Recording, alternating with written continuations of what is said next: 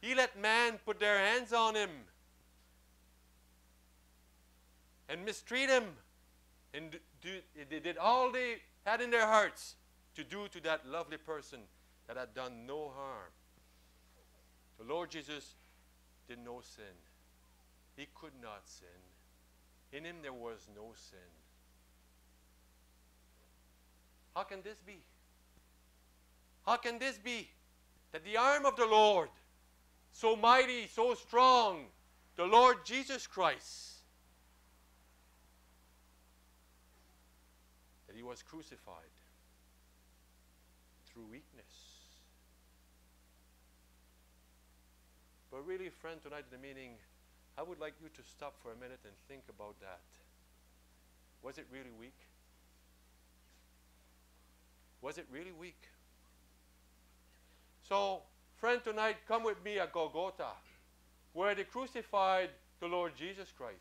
And yes, it may seem to our eyes that it was weak, that he had no strength. That's what it looks to human eyes. But friend, tonight I have a question for you. What is that thought of you or I to stand before God with our sins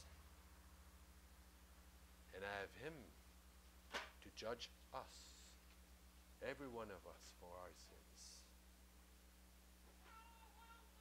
Did you think about that?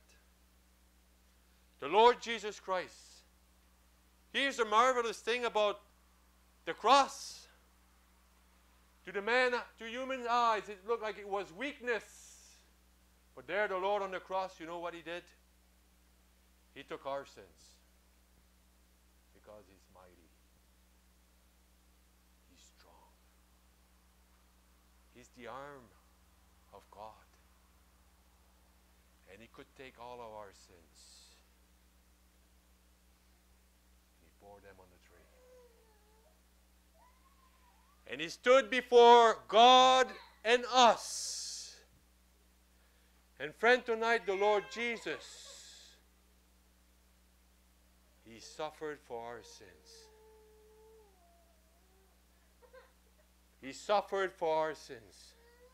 Isn't it something, friend, tonight in the meeting? Who of us could stand before God, an holy God, with my own sins? I dared not. I would have not been able to stand. But the Lord Jesus took all the sins of the world, and he suffered for every one of them on the tree. For though he was crucified through weakness, oh yeah, man's eyes. But friend, tonight this meaning is to change your eyesight when it comes to the cross and the one that hung on it. In other words, we need new glasses. We need a different vision, friend, tonight. Our sins, none of us can remove them. It's stained. It's attached to us. We can't remove them. So yet, he was crucified through weakness. But wonder of wonder, the verses does not finish there. Yet he liveth by the power of God. Mighty man, strong, my Savior. He bore my sins and yours on the cross. And God's judgment fell upon him. And friend, tonight, the Lord Jesus, so strong, so mighty, that the wrath of God is no more. Because he was satisfied that his Son was punished for our sins. Now, friend,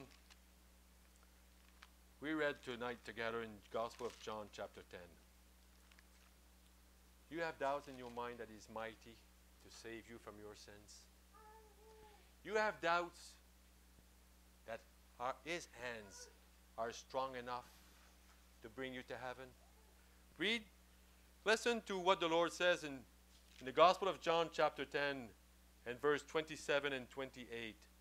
My sheep hear my voice, and I know them, and they follow me.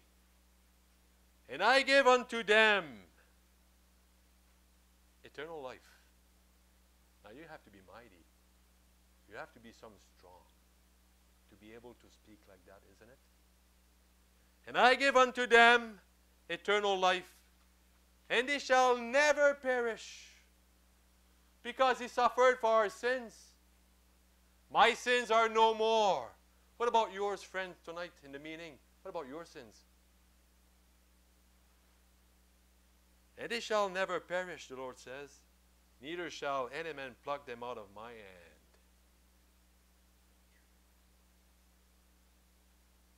The day I went to Christ to receive him as my Savior, he took me. And who in this world, whose power, whose principality will be strong enough to snatch me out of his hands? Here's what the Lord says. And I give unto them eternal life, and they shall never perish, neither shall any man pluck them out of my hand. Isn't it wonderful, friend, tonight in the meeting? I hope you understand why at least we rejoice. There's no greater news than this, friend, tonight. The Lord Jesus, pierced in the hands, feet, as we read together tonight, hung there on the tree with my sins, our sins, and he stood before God and us. And why the wrath of God will never reach to me? Because it fell upon his Son on the cross. It's been taken care of. It could be taken care of for you tonight, dear friend, in the meeting. If you could only come to that lovely Savior, the arm of the Lord, with those lovely hands pierced for you. No one shall pluck them out of my hand. That's the promise. Friend, tonight, you may say to me and to whosoever, receive that lovely news for themselves. How can you trust in pierced hands to rest your soul for all the ages of eternity? How can you? Here's my answer to that. Weakness, crucified through weakness, you say? Pierced hands? And you may tell me, how can the Lord hold you there? You're going to fall.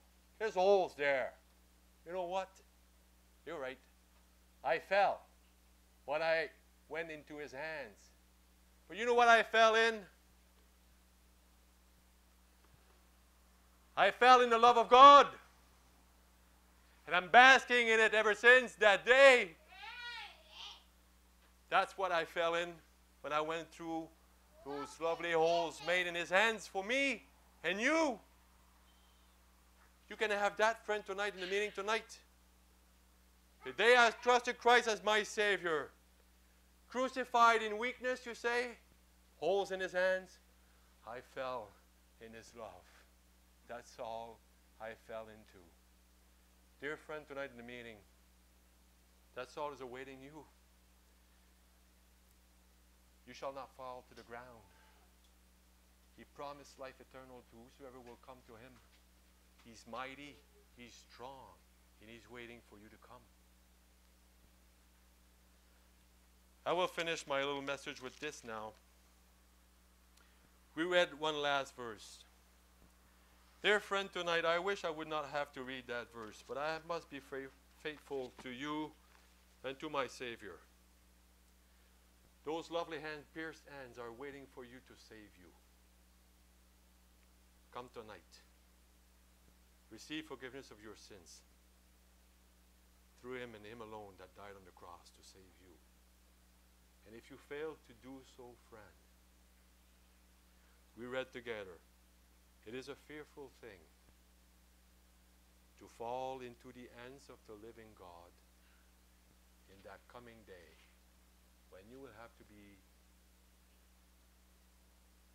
judged for those sins that could have been forgiven by the one that had his hands and feet pierced at the cross for your sins. May God bless his word.